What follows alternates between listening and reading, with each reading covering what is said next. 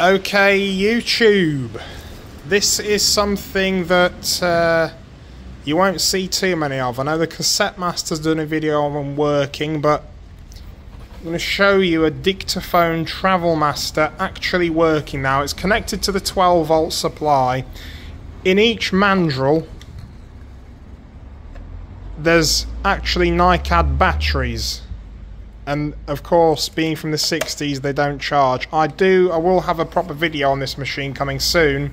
However, I just would like to show you this working. As you can see, I've recorded some audio into the Dictabelt there. I will make a video explaining how these work. But basically, it works like a vinyl record. There's a cutting head underneath. It cuts grooves into the belt as it goes around, and a stylus plays them back. Now these machines, when you turn them on with the supplied AC adapter, they make this noise. It's the battery low noise.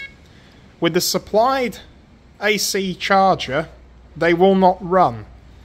This is my second one of these. This one actually runs off the power supply, so we'll go ahead and hear it. So that up there, that into play, or listen, and then motor on.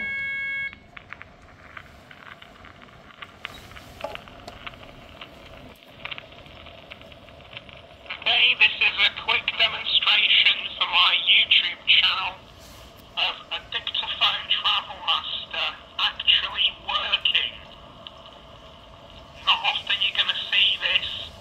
This isn't the best situation. However, we're cutting into the Dictabelt and it is making recordings and playing back. So what more can you ask for really, apart from the horrible noise to stop when idling? There we go. And there we go.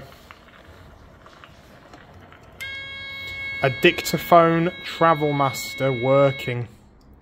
Thanks for watching.